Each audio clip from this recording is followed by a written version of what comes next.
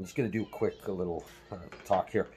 Last night I did the video where I showed you the alien isolation pipe bomb that I textured with SMUDGR PRO, which is a sort of a cheap alternative for substance paint. It costs like 30 bucks US, and it works right in Blender, so you don't even have to leave Blender. You don't have to UV unwrap unless you want to. This is the subway scene that I worked on a while ago. I left it, subway scene, yeah, I left it untextured. What I think I'm going to try to do, subway scene, I'm going to try texturing it with SMUDGR Pro.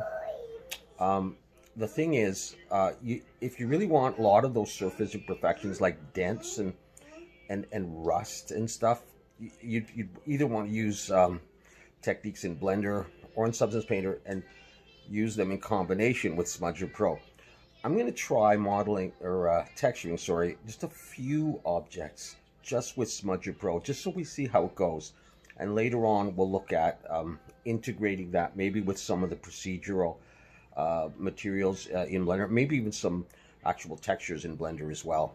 Okay, so that's all I really wanted to tell you for the time being. I'll probably try and start that tonight. I'm thinking about the desk fan there. I don't know if you can see that. I don't know if I pointed at it properly. All right, so stay tuned for that, and thanks for watching.